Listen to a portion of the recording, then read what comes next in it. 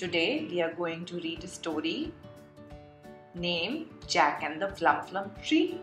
It's written by Julia Donaldson and illustrated by David Roberts. Jack had a granny and his granny had spots. Great big purple ones, lots and lots. The doctor came and he shook his head. "Your granny has the moozles," the doctor said.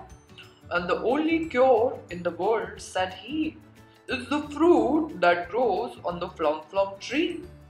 And the only place that the Flumflum grows is the faraway Isle of Blowyernose." So Jack built a boat and Jack found a crew, red-cheeked Rose and stubble-cheeked Stew. And he said to Stew and he said to Rose, "We are off to the Isle of Blowyernose." Granny came down to the dock with Jack and she gave him a bulgy patchwork sack. And in that sack were a pair of wooden spoons, a porridge bowl, 10 pegs, some red and blue balloons, Granny's old skipping rope, a pack of chewing gum, 3 spotty hankies and a tom-tom drum.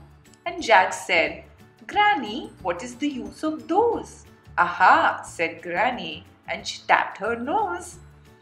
Then off sailed Jack with Stew and Rose for the faraway Isle of Blowyernose. "Sharks!" cried Rose. "Lots!" cried Stew. "They'll gobble us, they'll guzzle us. Whatever shall we do?" "Don't get your knickers in a twist," said Jack. "Let's have a look in the patchwork sack. Red balloons, blue balloons, they should do the trick.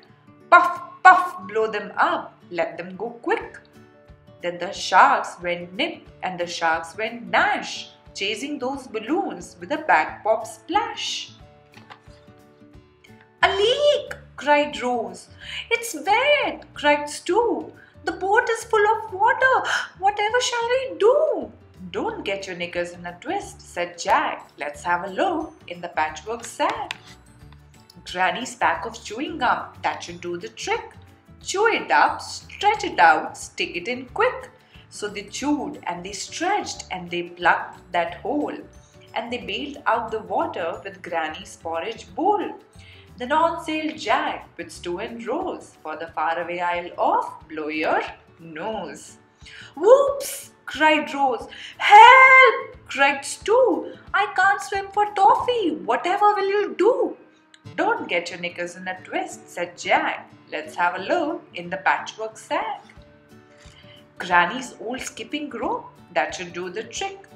Hold tight, throw it out, grab the handle quick." So they heaved and they hauled and they pulled Stew in. "Ah, good old Granny, she saved my skin." Then on sailed Jack with Stew and Rose till they came to the Isle of Blowyernose. And there on a hill for all to see stood the bright green, feathery Flumflum Tree. "It's tall!" cried Rose. "It's smooth!" cried Stew. "It's not got any branches. Whatever shall we do?" "Don't get your knickers in a twist," said Jack.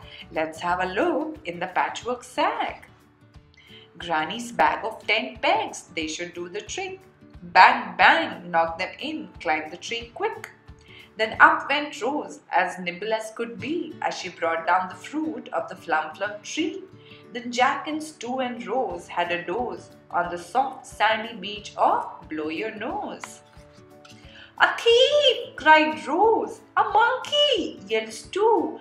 "He's got our precious Flumflum. Whatever shall we do?" "Don't get your knickers in a twist," said Jack. "Let's have a look in the patchwork sack. Granny's spoons and tom-tom, they should do the trick. Pick them up, tum-tum, sing a song quick." The monkey crept closer, he listened to the tunes. He put down the Flumflum and he grabbed the wooden spoons.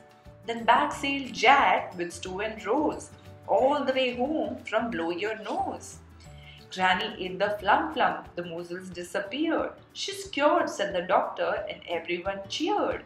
And Jack said, "Thank you for the pair of wooden spoons, the porridge bowl, the skipping rope, the red and blue balloons. Thank you for the 10 pegs, and the back of chewing gum. And thank you, Granny, for the tom-tom drum.